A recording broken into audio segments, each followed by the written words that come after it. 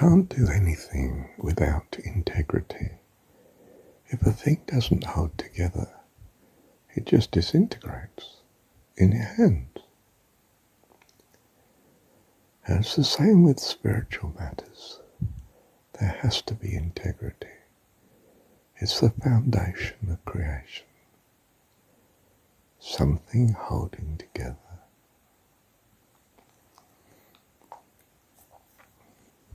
Upon this, we can have life. And from life springs joy. Joy comes in the fullness of life, the shalom, absolute satisfaction of life, which is that of heaven, eternal life.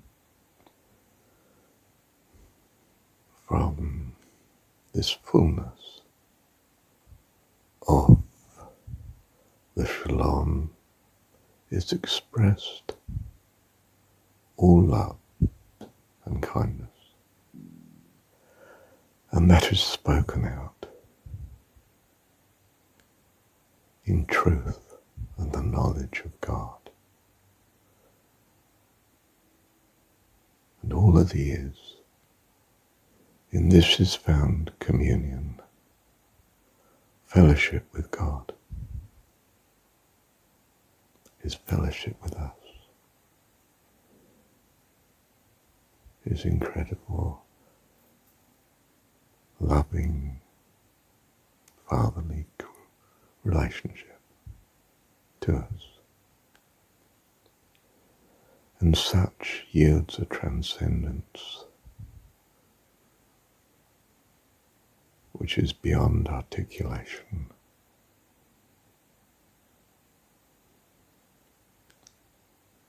I cannot speak of it with any comprehension of its fullness, only that it is the transcendence. Let us review. Let us review it now, more from your point of view than from God's. The foundation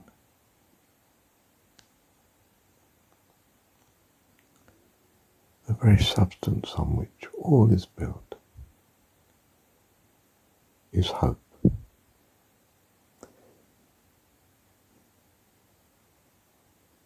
From that hope there is life, in the sense that hope gives us the drive to create, to achieve, to become, to do.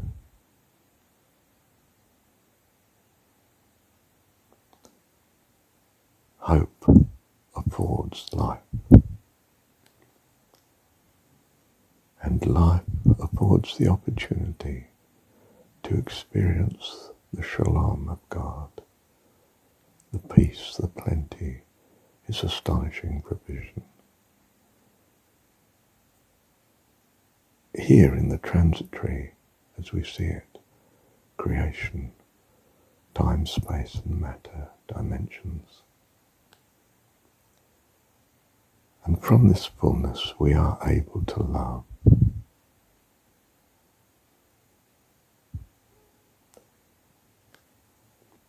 To care for all.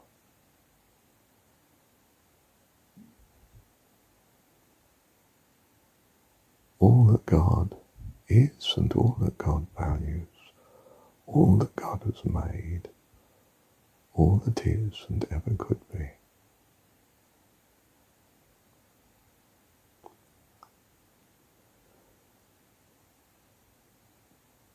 An infinite love.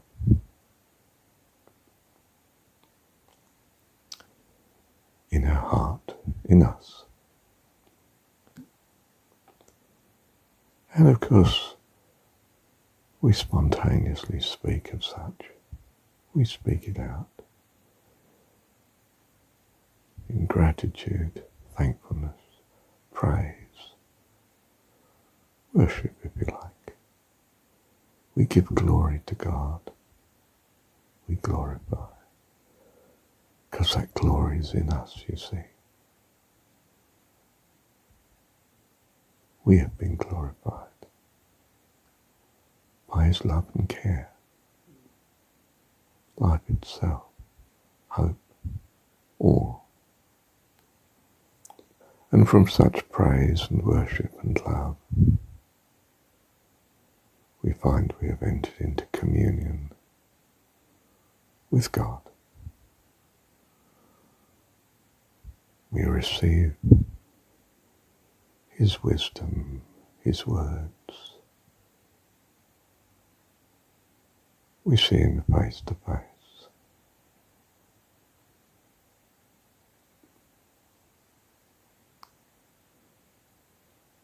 And from that enlightenment, we transcend into the heavens, life eternal.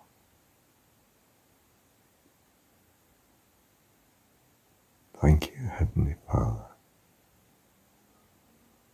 wonderful one, dearest friend. Thank you, Heavenly Father. Let me add that the trust is somewhere in the shalom, in the experiencing of his gift and fullness and gift to us. There's a growing trust.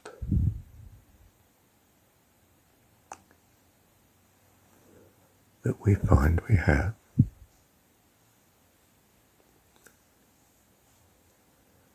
It is that trust that's expressed as love. You can't love without trust, you see.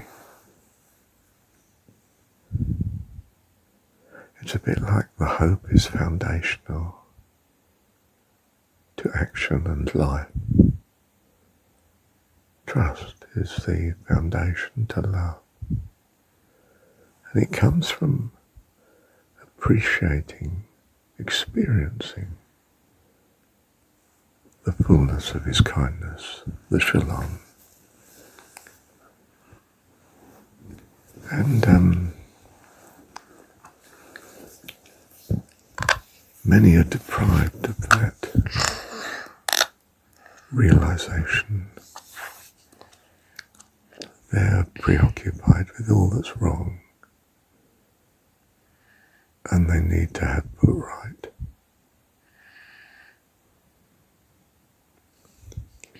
That's why they have to pray, you see, because they are preoccupied with what is lacking, rather than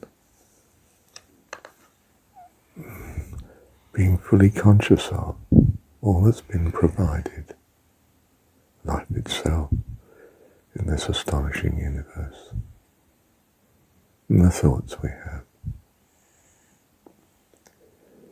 the life we have.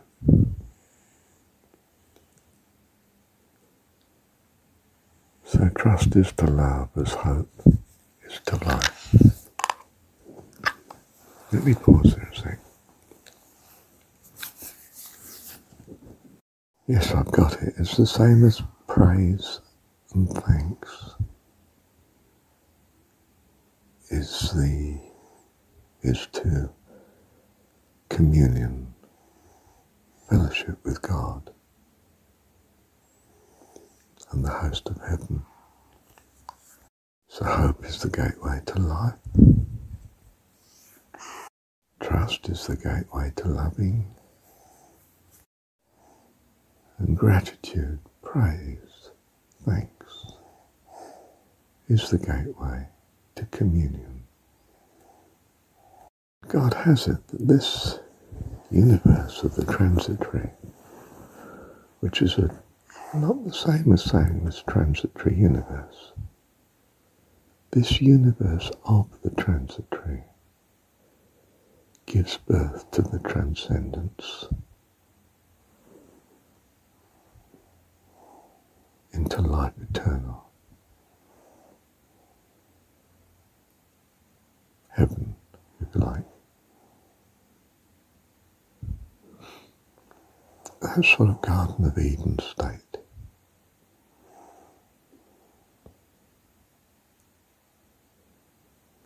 Something that we taste somewhere back in childhood. And it's somewhere in that statement, except you receive the kingdom as a child, a little child.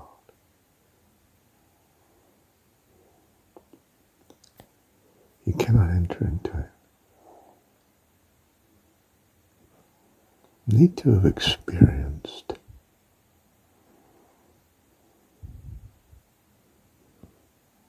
to know it, you see. And to know means you can distinguish it from all else. In this universe, time, space and matter, this universe of the transitory, enables you to taste of the alternatives and thereby know the genuine. You can recognize evil instantly, provided you know in your heart the good. You must have received it at some point.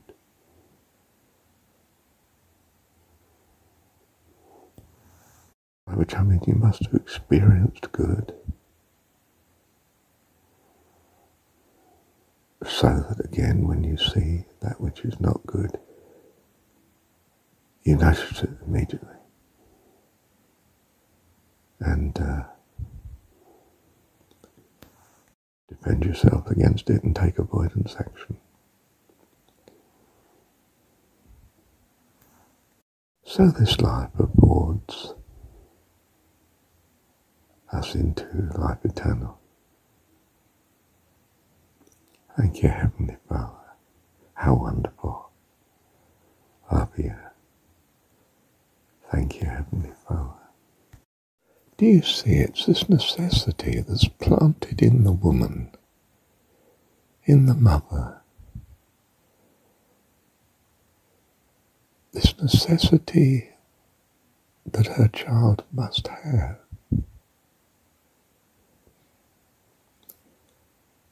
And she will defend that tooth and nail.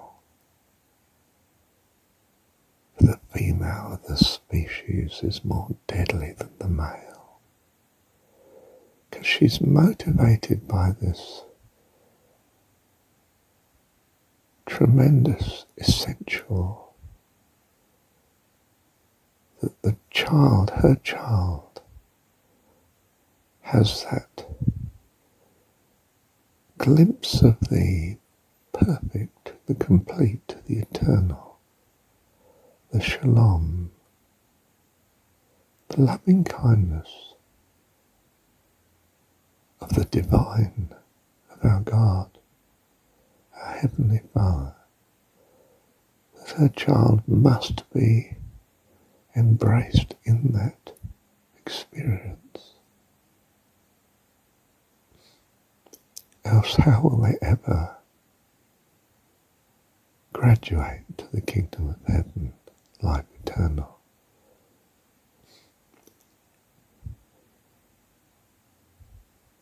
So she uses the chaos. She is the chaos that demands that this need be met. And God help anyone that gets in the way of her. she will tear them to pieces.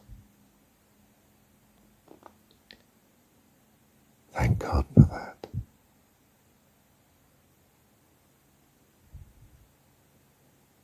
Do you see she expresses the tenacity of God and his creation as regards his intention that you come to the fullness of glory in heaven, life eternal.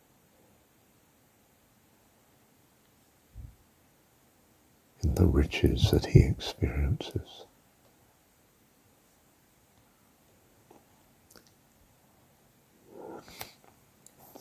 So men find that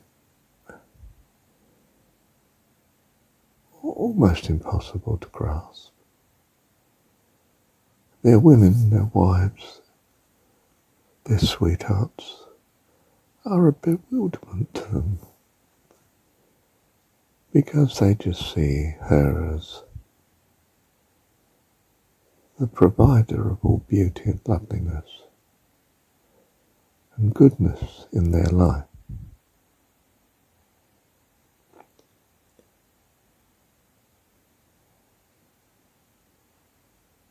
And then you find that she will sacrifice it all for your children, her children. And she is so fierce in that regard that you may wonder if they're your children at all.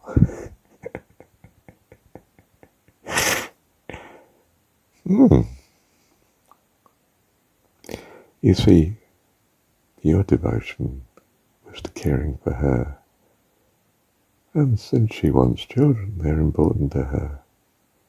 Wow. My devotion is to caring for the children as well, of course. What does she want for them? Well, she wants a home. Oh, I can do that. That's good. I'm needed here. I can provide something that she values. And I receive her loveliness that I value, her care. Of course, you find her care might be a bit scant when she's preoccupied with caring for the children. But, well, that's all right. She's been good to me.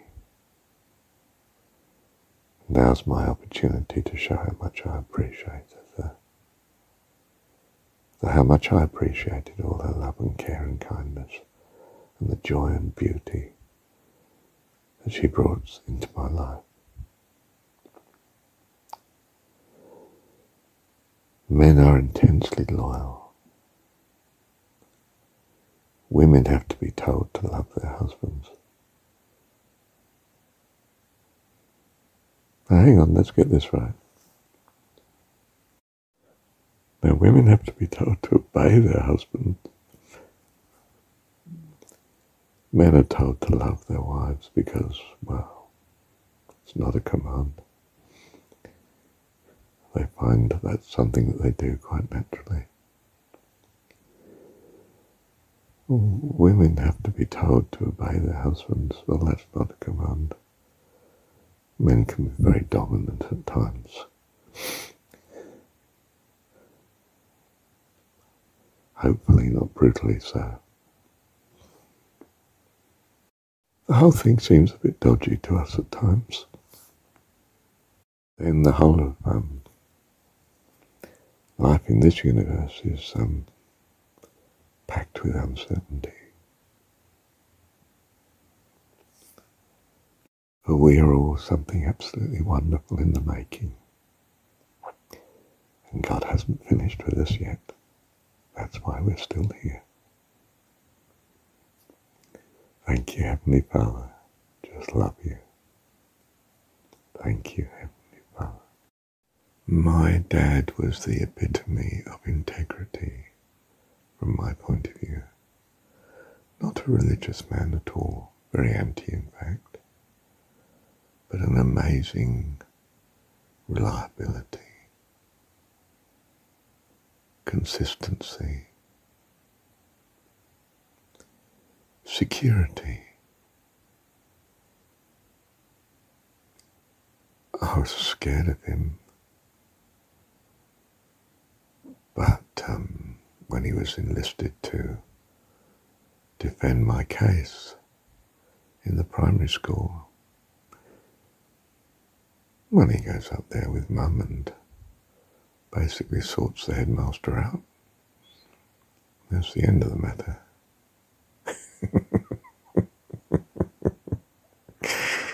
Yes. And Mum, integrity not quite so high there, but the epitome of loving kindness to me. Absolutely. Nightmare to Dad. Absolute angel of goodness to me. The home was tempestuous, to say the least, and well, worrying and frightening for a kid. Only child. Affluent, but very troublesome. Full of stress and anger.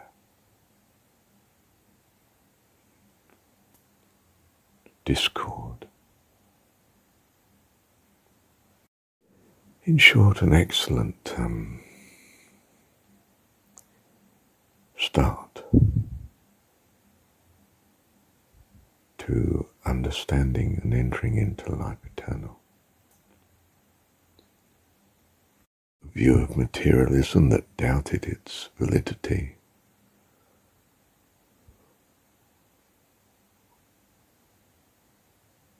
Almost to the root of it. Experience of seeing and knowing both integrity and love.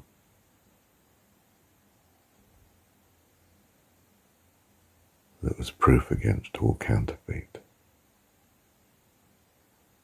In a sense, I'm overstating it, aren't I? But you know what I mean. And an experience of the chaos of living and stress and discord and anger that gave you a longing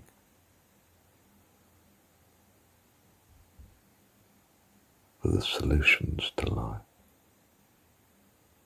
The only solution is, of course, life eternal in the goodness of heaven, in the glory and presence of God and all that love Him. Your God, of course. I don't mean someone else's God.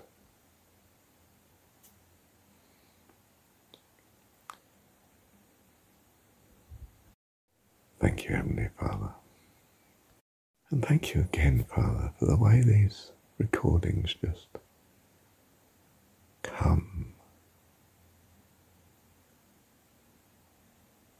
How each one develops.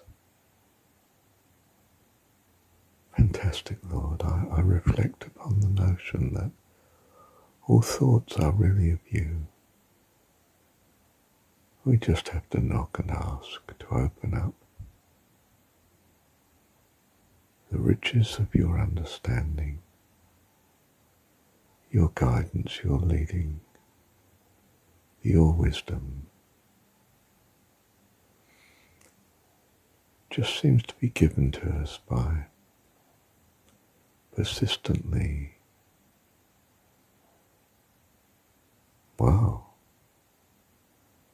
talking with you